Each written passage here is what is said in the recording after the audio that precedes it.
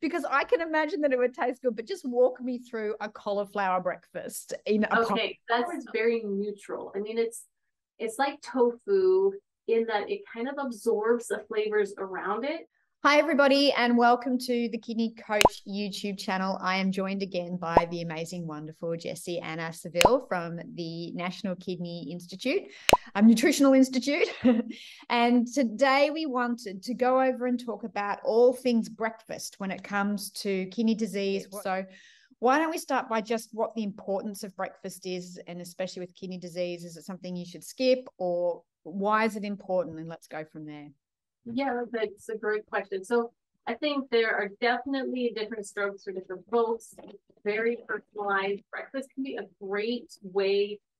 We found for people that are especially maybe they're losing weight, they're not able to get all the calories in. You got a lot in breakfast, and the whole breakfast strategy you can use to make sure you get enough calories. It can be a great way to put in a lot of very alkaline foods, which we'll talk about later in this episode. But breakfast can be a huge powerhouse for a lot of people. For those, we have patients that definitely do intermittent fasting, whether we're like looking at the metabolic health or for polycystic kidney disease. A lot of people that are skipping breakfast and they're fasting. In those, that can be perfectly acceptable, but it's definitely a case by case basis. I mean, we've had some people, their ketone levels actually very good until we had breakfast back in. I think it's just very individual whether or not it's like the most important meal of the day is what we always still versus one that can be very long. Now, I just have to take you back to, you mentioned making a porridge with cauliflower. And I just know people are going to be like, whoa, Jess, go back to that. Like, what was that about? Because now you and I are adding cauliflower to everything and people are just like, what? So, because I can imagine that it would taste good, but just walk me through a cauliflower breakfast in a pot. That's okay. Great question. Because I know it sounds so weird. The number one first thing, if you're going to do a porridge type dish, is you want to have a riced cauliflower. They would call it rice cauliflower. So it's all cut up nice. I find, unless I'm using a food processor, no amount of my magic knife seals is going to get it as small as if I just buy it frozen, and it's way faster. So I just buy rice cauliflower, and the stores tend to run out. I guess a lot of people are doing keto. I don't know. So when I see it there, I buy like 10 bags and I just put it in my freezer. That's probably why the stores run out. You're just buying up all the cauliflower. Right? But I just want to show you a picture of what it looks like. Yeah, that'd be great. That cauliflower is really important because it gives it just a little bit of a bite. And cauliflower is very neutral. I mean, it's like tofu in that it kind of absorbs the flavors around it. Mm-hmm. And so you don't notice it's cauliflower. Like if you just chomp into a raw one, it's really different if you're using it in a porridge. So I just want to show you what it looks like.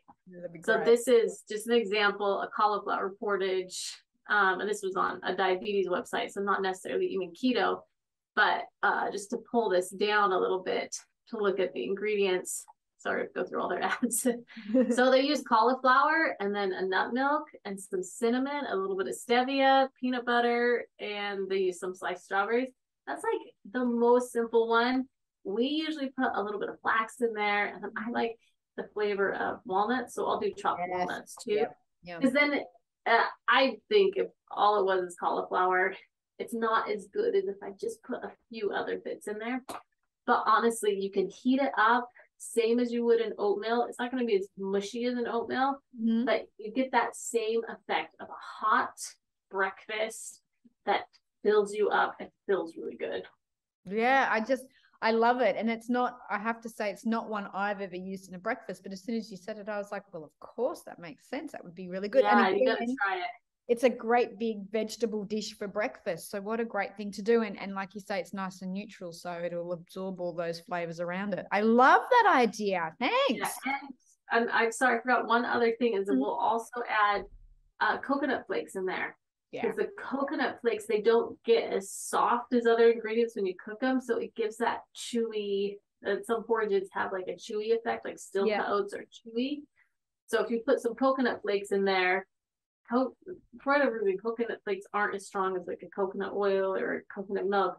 they're a little bit more neutral. So you just get kind of that chewy texture. Yeah. And coconut doesn't have a lot of carbs, a lot of good healthy fat. So another good addition. Yeah, if you want to make sure you subscribe so you hear when Jessianna and I talk about lunch and breakfast, hit the subscribe button. You'll get a notification when we do our next podcast. Make sure you head over to our website as well, www.kidneycoach.com. You'll find all the information there about the kidney disease solution and some of the supplements that we sell. You'll read all about the team there, myself and Duncan. And yeah, thank you for being part of our community. Jessianna, thank you again for your time. Always greatly appreciated. And we'll see you next time to talk all things lunch. Sounds good. Thanks so much, Fiona. No worries.